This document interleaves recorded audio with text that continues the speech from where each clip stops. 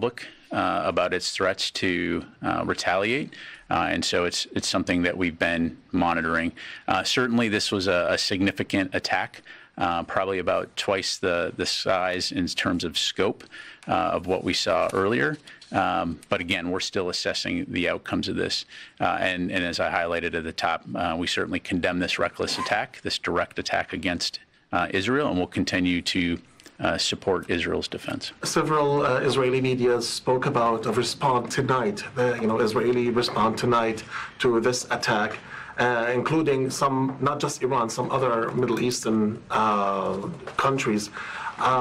Will the United States be assisting the Israelis in their response?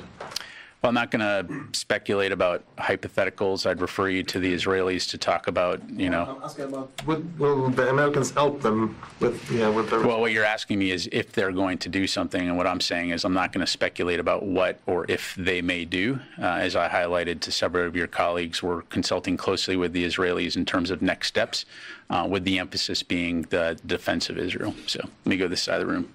Oren.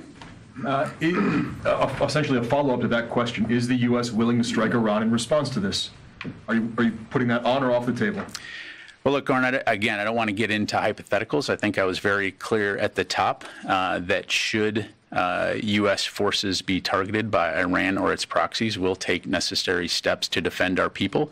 And I think we've also been very clear that we're going to support the defense of Israel. And so I'm not going to get into theoretical or speculative operations at this stage, other than to say, we mean what we say and we say what we mean. And then a follow-up question. Iran claims to have used a new Fatah missile, which is supposed to be a hypersonic ballistic missile. Can you assess whether they did use new and advanced weaponry in this attack and whether they learned from the April attack? Again, we're still assessing the attack and the outcomes, and so we may have more to provide later, but I don't have anything on that right now. Dan. Thanks for your time. Two questions, please. On Secretary Austin's statement last night, he referred to